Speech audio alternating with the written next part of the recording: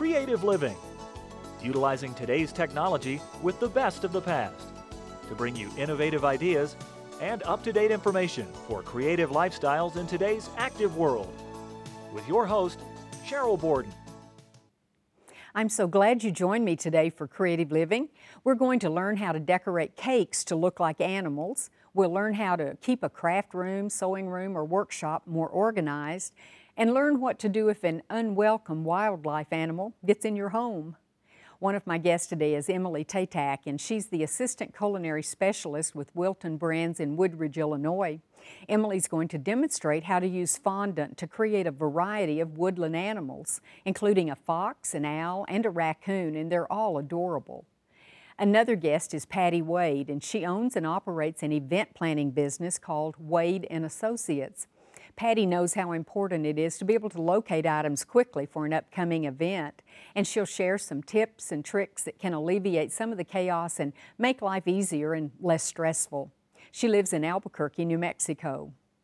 Well, what's the first thing you would think of doing if a wild animal happened to get into your home? Ray Pauley is my first guest, and he says you need to immediately take charge with a calm, clear head, which is easier said than done. He has several suggestions that might come in handy someday. Ray lives in Hondo, New Mexico. Ray, thank you so much for being here. We've talked in the past about songbirds and about hummingbirds in particular, and when you said we were going to talk about how to get animals or birds out of our houses, at first I thought, well, that sounds kind of silly, but you know, I remember going in a department store here in town, and everybody was just flittering all over the store because there was a bird in there. Right. And I think they were scaring the bird more than anything else. And you said that's really what happens a lot of time. It's just total commotion. Exactly. Because, and I've even seen people get squirrels to eat from their fingers and then even want to bring the squirrel into the house. I mean, that's not real swift, but still that happens sometimes. But if in any case an animal gets in the house, the animal panics. The animal does not want to be there. Out of its element. The smells are totally different, and it's in a panic. And then usually the person panics because the animal is in the house and they don't have a plan. I've even seen this in zoos, where a small animal will get out of an enclosure and it's just pandemonium, and it shouldn't be in a zoo, for goodness sake. Well, no, you wouldn't think so. You'd think that everyone would be prepared there. Yes, right. Is it harder to get a big animal out or a bird? It's harder to get a bird out unless you keep a few things in mind, and this is what a person needs to be concerned about. First of all, don't panic. Stay calm. Stay calm. It's easy to say, but when it happens, it's going to be difficult. And if there are any children in the house, they are going to want to get into the mix. They like the excitement. The kids have to stay out. They have to back off. And you said close all other doors, like to other rooms. Close the doors to as close as you can. Keep the animal in as close a confinement to the exit door as possible. Leave the door open. A lot of people will close the door. And then you're locked in there with it. Right. So I'm trying to cover the bases where I've just rolled my eyes sometimes. And so you keep the door open, block it open if necessary. And the door should open as close to the wall as possible so the animal can't get behind it. And the most handy thing that I've ever seen used, and I use it whenever I have to move animals of a small size, say from a coyote-sized animal down, is a corn broom. This is the handiest thing. And they're becoming a little hard to get, it seems, anymore. But they used to be... broom corn. Right, broom corn. And they are inexpensive. And if a person forgets for a moment and hits the animal, it's soft, so it's not going to injure the animal. And if you need to pin the animal toward a wall, the bristles are very soft. And when I emphasize a corn broom, what I'm saying is don't use a plastic broom, because a plastic broom usually has a plastic bar that the bristles have been inserted into, and that can injure the animal.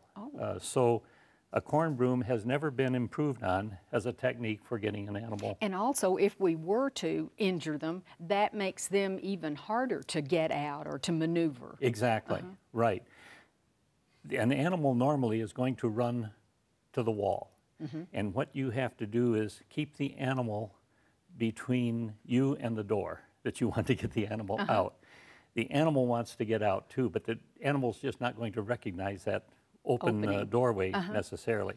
So when the animal... This is a wall. This is a wall. This is a bear. And this is a bear, yes, little guy. That's about a raccoon-sized animal. And they are, if you stay off to the side, the animal that is between, keep the animal between you and the wall, the animal is going to follow the wall. Just keep working here. And so think ahead as to where the door is. Like if this was the opening for the door. Right. You would hopefully, the animal would just move that direction. And if you have to slow him down from making a wrong turn, you can use the broom to press down on the animal. And if the animal turns to bite, it's not going to injure itself by biting down on this on these corn fabrics here. And you've got a long enough handle, hopefully he won't bite you. That's right, and that's the other thing. It's a good point. You have to stay far enough away so that when the animal turns to defend itself, it's not going to bite the person. Because sometimes people will think that because the animal is easy to get along with outside, that it's your buddy. It's not. It's not. When it's in a panic, if you grab the animal, it's very likely going to turn around and bite. And you brought the smaller size. Would this be for birds? That or would for be more something? for birds. This big broom works very good for interfering Bigger with bird animal. flight. Oh, And for birds, in fact, animals in general, well, let me back this up. Birds, it's a good idea to close any of the blinds to make the room darker so that the door opening is lighter. the light. That's what the bird is going to go toward. For mammals, you almost have to do the reverse.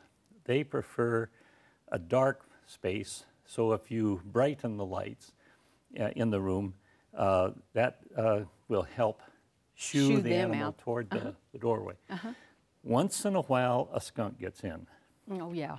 and that is also cause for alarm. But a skunk is not very inclined to spray. If a skunk can get away without spraying, the skunk is very happy. Oh. So, and some skunks are more hair trigger than others, and they're not very fearful of people, so that means you can get fairly close to them without a big panic. And you gently urge the skunk toward the doorway I think as we well. panic more because we're afraid the skunk is going to spray. Right. Keep in mind that the skunk doesn't like its smell any more than we do. Oh, is that right? Yeah, if they get a little of that on them, they have to live with it for about 3 or 4 days, just like we do. I had never thought about that. Right, and so skunks are going to be kind of, in general, reluctant to spray, which gives you an edge because then you can kind of crowd the skunk toward the doorway. And get it and out. this is where pets really need to be kept out of the picture. Pets and kids. Right, because if you have anything that you can't control, like a kid or a pet, that interferes, the skunk can spray, and then You've got a worse mess you got a now. problem. Well, Ray, thank you for telling us about something that you wouldn't even think we'd need to talk about, but I bet if people have had this happen, they're glad to have some advice now on what to do next time. Right, thank you. Thank you.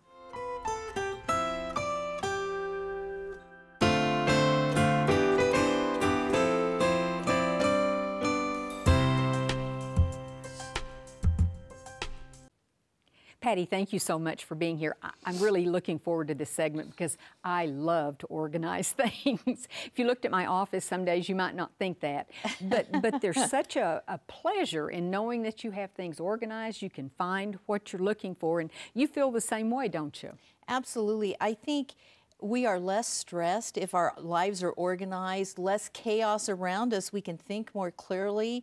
And I think there's a lot of research that has gone into that. But today, hopefully, I can show you some of the ways that have been effective for me and some of my clients. Okay. So, notebooks. I love notebooks too. and as an event planner, my life revolves around notebooks, but also in my personal life. And this is one of the ones that I'd like to share with you is that we have several binders in our personal life. And in this case, this one is for our house. It's labeled, And so we label them. And in the front here, we put all sorts of paint chips for every room. Every time we paint, we make sure that the paint chip goes in there. So if we have to do touch-ups, we have it. Oh, that's a great idea. When we purchase things for our house, whether it's a recliner or furniture or barbecue grills or whatever, we always put one of the books inside a sleeve. Use and care booklets or the warranties or whatever. That's a good idea. And it's really important because if your recliner, say, for example, breaks down, you have to have it repaired.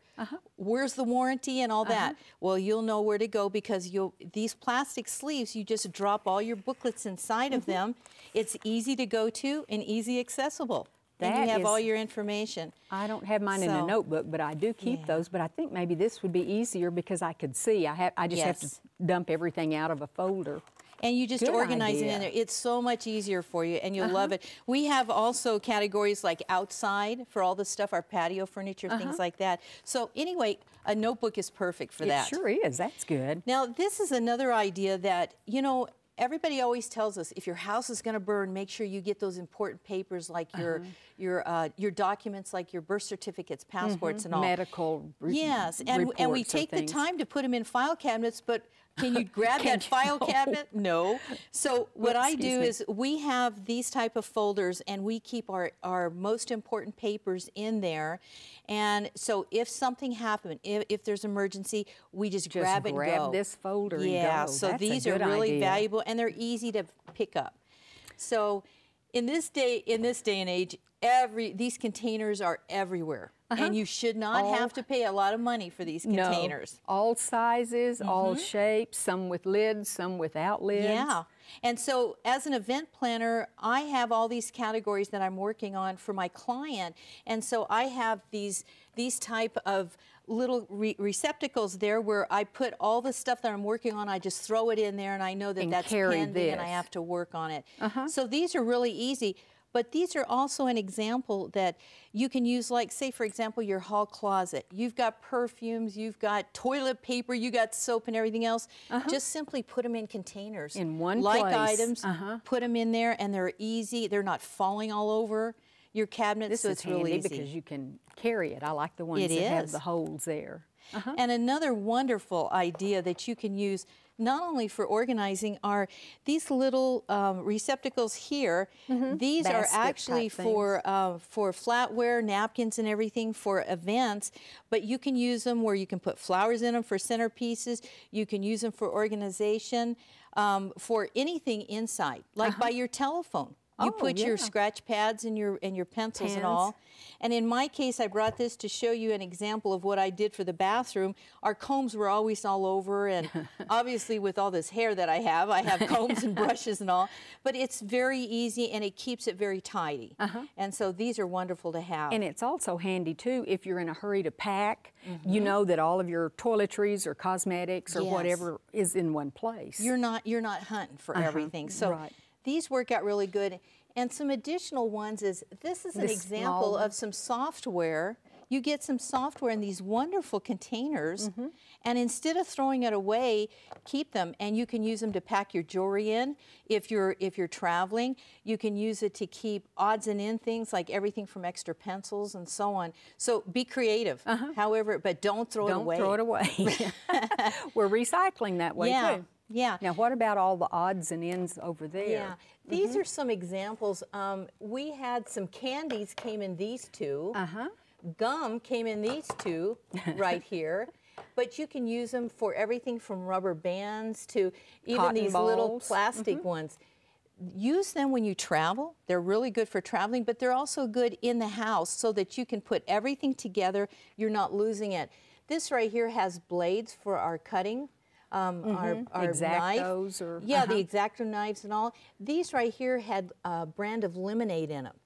And so instead of throwing them away, I've got pencils and pins in them that I'll put them in containers and take to events. It's just easy to transport. Plastic bags, of course, you can't replace those. And I love these little divided containers too, especially if you have lots of little things. Now, normally you'd purchase this in the office supply area, but what I use them for is jewelry. And it's very easy to pull the jewelry, whatever you need. Your earrings, keep them together so they actually match. Or in the kitchen. So, and then one of the other things is that these little labels that you can purchase, everybody has clothes in their closet, and you look at it and you say, are those the jeans that were the long ones? Are those the jeans that were the loose ones, or whatever? Use these little labels. They're just sticky labels, and you put it on the hanger. And then that way you always know exactly, oh, that's the pair of jeans that I want to wear, or whatever. Or this pair doesn't fit anymore. Yeah. Got it. So label them and make it easy on yourself. And lastly, one of the things everybody now has laptops, we've got our PCs and everything. We've got passwords, user words, everything. Codes. Yeah, simply purchase an address book. And this is an example of just a simple address book. And behind the different categories, put the different names.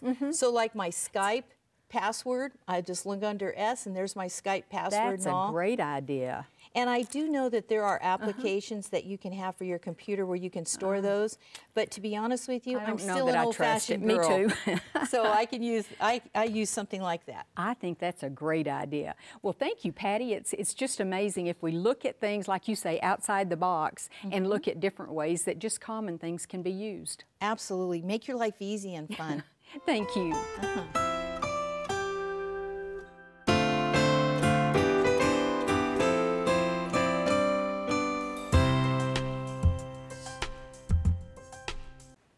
Emily, thank you so much for being with us today. I know we're going to talk about fondant, and I can remember years and years ago when one of your coworkers came, and it's when fondant first came out, I'm pretty sure, and it was white. And if you wanted colors, of course, you had to just knead the paste colors into it, and it was really hard to work with. Well, we actually just came out with our new Decorator Preferred Fondant. It's great because it's softer and it's easier to knead and easier to work with. And it comes in white, but it also comes in a variety of colors, so you don't have to work that icing color in if you have, you know, if you want a vibrant pink or black. Well, that's wonderful. Yes. We thought we'd start by just showing people, because how could you not get excited about working with fondant if we see our little, you call these woodland creatures. Oh, they're my favorite. I love them. They really are. Let's start with the fox. That one's my favorite. Yes. The fox is actually what I'll be showing you to do. Oh, okay. But all of these are on Wilton.com, and you have all the step-by-step instructions. But and so after this, what is the little, is that an owl? Yes, we have a little teal owl. That's cute. I love him. And we have a little porcupine over here, and a bandit, or a raccoon. Raccoon. Yeah. How cute. Yes. Well, these would be the hit at any child's birthday Oh, party absolutely. for sure. I could think of a million ways, or a million different events I'd bring this to, just cause. And we were talking earlier about sororities and fraternities that have animals as their symbol. This would be great for them too. That would be a great idea. I never thought of that. Okay, so this is easier to work with. I'm really glad to hear that. Yes, this is a softer fondant. We actually did color to get this orange. We just used a little bit of black and a little bit of orange icing color. Oh, so you created this beautiful This color, yes, we did create, but we have many, many vibrant colors, so you don't necessarily have to do that step. So just using my rolling pin, I'm gonna roll it like you would pie dough. And or turn cookie it dough. Yep. You just kind of roll and turn, and I want to keep it in as much as a circle as possible, but it's not necessary. Kind of depends on your shape, I guess, too, Absolutely, doesn't it? yes, and the size depends on your shape. So I'm going to roll this to about 1/8 of an inch thick. This is really much easier than pie dough, because pie dough sometimes will tear when you pick it up to move it, and this is really easy to manage. Yes, this is super easy, and I'm rolling it on my fondant mat, so you can see it's not sticking. Whereas pie dough, you might put down some flour. Or anything like that. So you don't even need cornstarch or anything on this to roll it out. Wow. No. And that's what's so great about this fondant. It's super soft, super easy to work with. I just love it. I love it, love it. And it tastes. And what I love is the look you get, because it's so smooth. Yes. I know people that are professional decorators can use the buttercream icing and work with it long enough with spatulas and hot water and smooth it so that it's, but I don't think you can ever get quite the smooth surface that you do with fondant. That you do with fondant, right. It's just so beautiful and so smooth. No, it's like the pizza cutter, doesn't it? Yes, this is a little fondant trimmer, but it's exactly like a pizza cutter. I'm just trimming my edges. And I'm gonna actually transfer this to my 6-inch cake. And to do that, just like pie dough, I'm going to roll this onto my rolling pin. That makes sense. Yeah. And my cake has a thin layer of buttercream, so that's going to act like the glue to hold my fondant. So you do want to put a thin layer on, yes. even if you're using fondant? Yes. Oh, I see. There you go. And then just using my hands or the fondant smoother, I'm just going to smooth it out.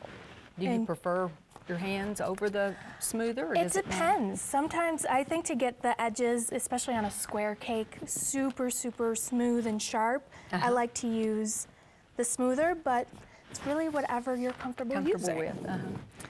So this wow, that is so smooth. It's so pretty so already. So smooth and so fast. You saw how easy that was. And I'm just going to take my trimmer again and trim it.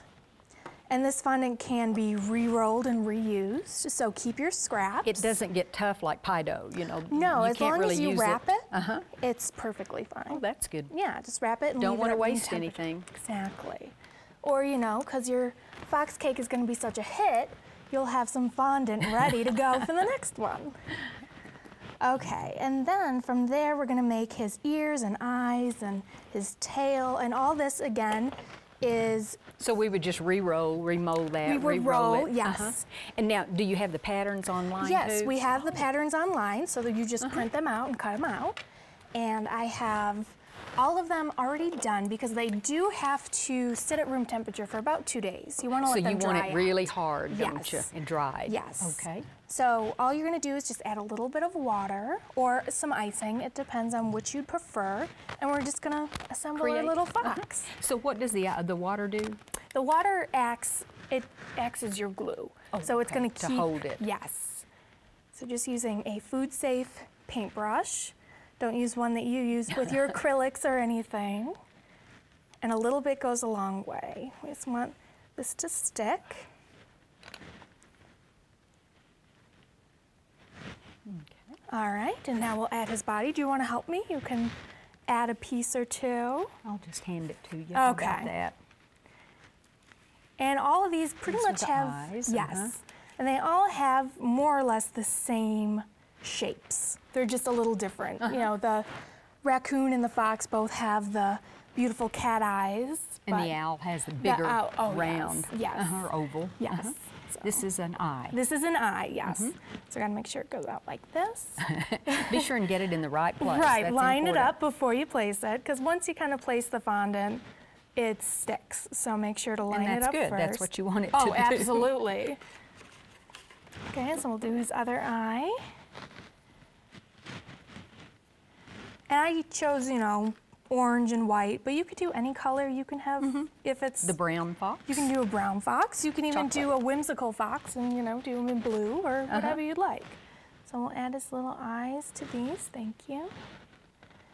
And you can go online and look up your favorite animal, and you know, you can print out those caricatures of whatever animal, and that really does make it a cute design. Yes, and super customizable. His tail we'll just kind of put to the side. Oh, it doesn't even have to get attached.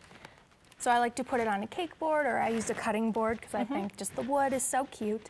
Or use your favorite, you know, crystal plate or whatever you want to use. And then we'll attach his ears, just like this. Well, once you get this part done, it really is fast. It's super fast, yes. These are the patterns. Oops. So you just cut around these with what? I use a sharp knife. A sharp knife, okay. Like a little paring knife, yes, probably like a little small paring one. knife, exactly. Okay. All right, we'll do his last ear. And that's why you want it hard to start with, so that they don't bend down. Or, exactly. Because if his ears were soft, they would bend. Floppy like a puppy dog. Yes. So there we have it. There's our fox. And that is all there was to it. That's all there is to it. Well, that is amazing, and I'm so glad you made the improvement in it not being as stiff of a dough to work with. Yes. I think that'll be better for everybody. Yes, and it tastes wonderful. We also changed the taste. So oh, you did? Yes, okay. so it even tastes better. We'll try some of these scraps. Yes. Thank you very much, Emily. You're welcome.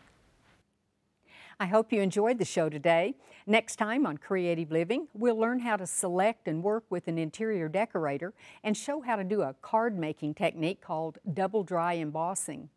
One of my guests next time is an interior decorator, and she's going to explain how an interior decorator who is involved in your remodeling or building projects can save money in the long run.